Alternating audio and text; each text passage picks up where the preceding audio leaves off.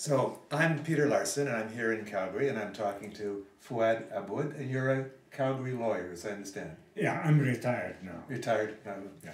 And Fuad, where were you born? I was born in Haifa, Palestine in 1948. You didn't need to tell us what So, year you were born. 1938. 1938. You were born in 1938. So you left Haifa, Palestine. When did you leave Haifa?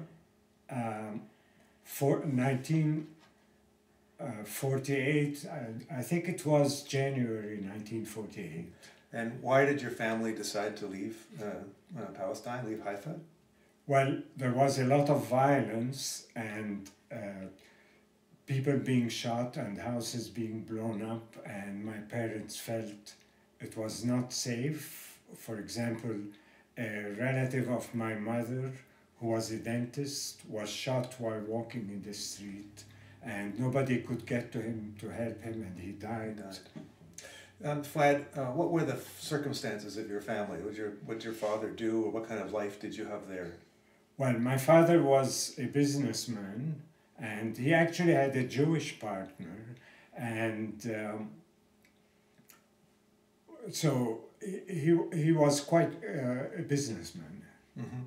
And did you live in an apartment? You live in a house? So what were your circumstances? Well, we had an apartment. My uncle owned the whole block, and there was an apartment building there, and we had one floor of that apartment.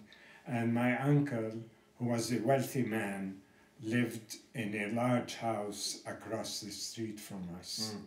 Now, Fuad, you showed me a document I have here, which is a certificate of registration for a piece of property. It says here your name on it, resident of Haifa. It's dated 1945. It's the government of Palestine. This document is in English. What is this property? Well, this is a property that my father bought for me, as he did for each of us children. My father was a great believer in having land. Mm-hmm. So we were 5 children, and he bought a piece of property for each of the children. And this was a piece of land. It was vacant, that he bought for me. It was on Mount Carmel. That's a pretty fancy place now in Haifa. Yes, it was pretty fancy then. It was really nice place. So it says here it was worth 3,500 Palestinian pounds. That's what they estimate. The document says here. At that time, a Palestinian pound was like a British pound. It was. Yes, I think it was on par with a British pound. Okay. So, what do you do with this property now?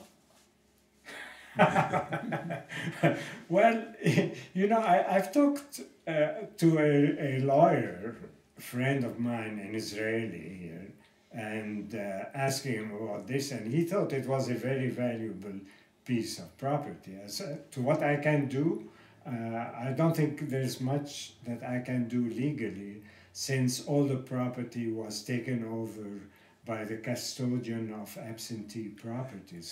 So the new state of Israel defined you as absentee owner, and therefore your property was confiscated, if I understand correctly. Yes, along with the property of most Palestinians who fled or who were declared to be absentees. Right. Now, just so we're clear, why don't you go back there now and reclaim your property? Well, you know what? I can go back, but only on my Canadian passport. I cannot go back and say I was born there.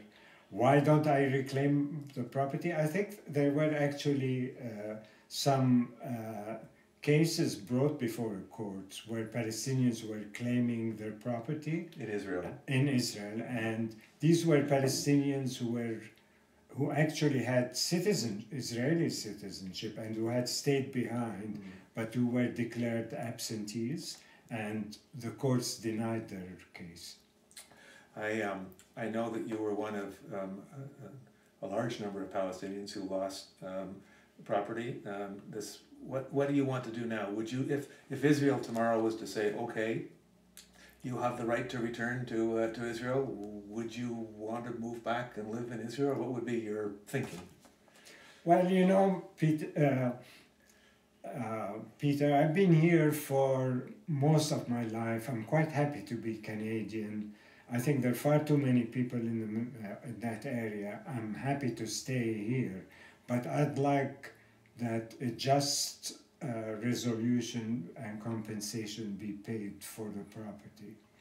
Well, I must say that I think that many Canadians would agree with you. Fuad, thank you so much for spending a few minutes with me. Thank you, Peter. Thank you.